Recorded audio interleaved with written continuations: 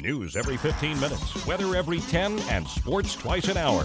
Newstalk, KGVO, AM 1290 and now 101.5 FM. You're listening to Montana Morning with Peter Christian. Armed burglar apparently still on the loose. Good morning, everyone. It's Montana Morning. It's Wednesday, November 11th, 2015. It is Veterans Day. We'll have more on that here in just a few moments. Right now, the sky's cloudy, 28 degrees in Missoula and western Montana.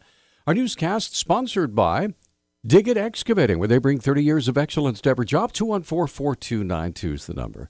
The search for an armed burglar who disappeared Monday continues even after a suspect was taken into custody. According to Sheriff's Department spokeswoman Brenda Bassett, the victim was threatened at gunpoint by a man posing as someone from law enforcement, could not identify the suspect in a lineup. Did a photo lineup with the victim. The person that they had in for questioning wasn't identified by the victim. So right now we don't have any suspects in custody. No arrests have been made. Originally, deputies and officers were searching for a white male in his 30s or 40s, about 5'8", wearing a dark blue baseball cap and a green American Eagles sweatshirt and jeans. Bassett said the description is still the one authorities are using as they continue their investigation. Detectives are following up with interviews today and hopefully pulling up surveillance videos from local gas stations and hopefully maybe from the school so they can see if anyone walked by with that description, and then hopefully if there is, that we can put that out to the public to hopefully identify the suspect. Anyone with information asked to call 911 or the county sheriff's office at 258-4810. Human rights activists and religious leaders are calling for a man suspected of making online threats to schools and religious groups to be charged with a felony. David Lenio's attorney filed a motion last week asking to delay his client's jury trial as a plea deal was imminent. Many have since speculated the felony intimidation charge against Lenio could be reduced to a misdemeanor. Members of the Kalispell human rights group Love Lives Here and Jewish community gathered outside the Flathead County Justice Center Monday to protest the possible plea agreement. Demonstrators called on County Attorney Ed Corrigan to ensure Lenio was not allowed to keep his guns as part of any plea agreement. The Missoula police officer involved in last week's motel shooting incident has been identified. Here's Public Information Officer Travis Welsh. We have identified the officer involved in the incident. Officer Garth Cragen was placed on administrative leave as a result of the discharging of his weapon on November 5th. Officer Cragen has 8 years of experience with Missoula PD. Welsh said the investigation continues through a state agency out of Helena. The State of Montana Division of Criminal Investigation is continuing its investigation of this incident. This is all standard practice in incidents of this nature, and a determination of his return to work will be made at a later time as information becomes available from the investigation. The incident began when a U.S. Marshals received a tip that Olahide Fletcher, a fugitive from Washington State, was in a vehicle at the motel. He was surrounded by police and attempted to ram a vehicle full of U.S. Marshals. Officer Cragen fired 3 shots into the vehicle, and it stopped after crashing into the Marshals' car. A Yellowstone County jury has awarded just over $2 million in damages to a Texas man after a bank negligently included the legal description of his Billings property in the foreclosure paperwork for a Butte property. District Judge Ingrid Gustafson granted Jason Norman's motion for a summary judgment on the title claim in May of 2014. Jurors determined the damages against Deutsche Bank National Trust, Aquin Loan Servicing, and the company that bought the Butte house during last week. A 2-vehicle accident on Highway 93 North near Pablo Monday took the life of a 3-year-old Ronan girl.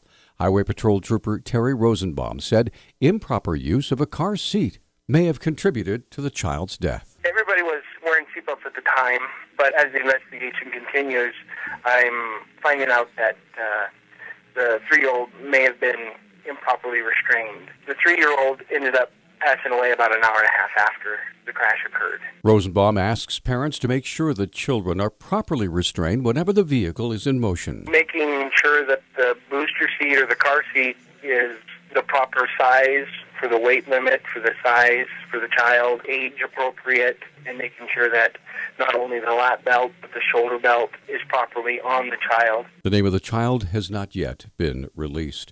A hunter in the Clarks Fork area is recovering after being attacked by a grizzly bear near the Wyoming-Montana state border. The Cody Enterprise is reporting that Game and Fish Bear Wise community coordinator Dusty Lassiter says the bear charged at the mule deer hunter, knocked him down, and then fled.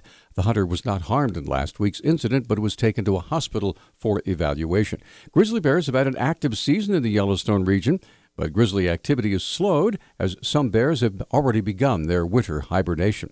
Officials say deer, antelope, elk, and bird hunters should still remain cautious of bears left in the area. After first being available on November 2nd, thousands of Montanans have already signed up for the Montana Health Plan, which expands Medicaid throughout the state.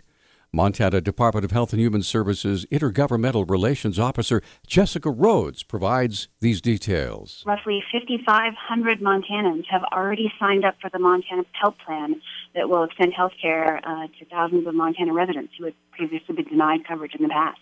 That's an extremely strong showing. It shows how important this plan is for Montanans, and we're thrilled that the support has been so strong.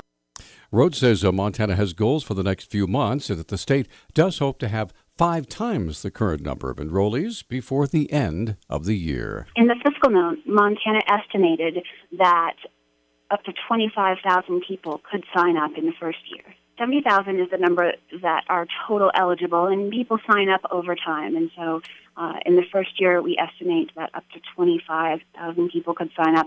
After 4 years, the estimate is that up to 45,000 people could sign up, and so on. Coverage for those under the HELP Act will begin in January of next year. Unlike Medicare and most private insurance plans, there's no open enrollment period for Medicaid.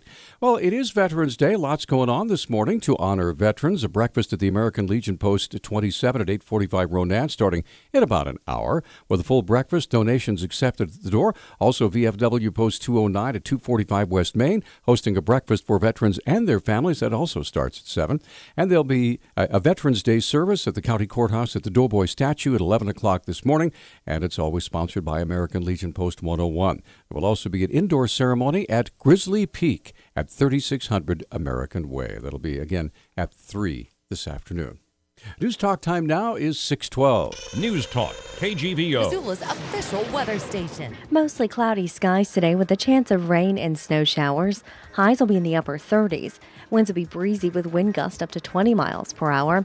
Areas of snow tonight with snow banding possible. A quick 1 to 3 inches in store. I'm meteorologist Brooke Foster for KECI 13.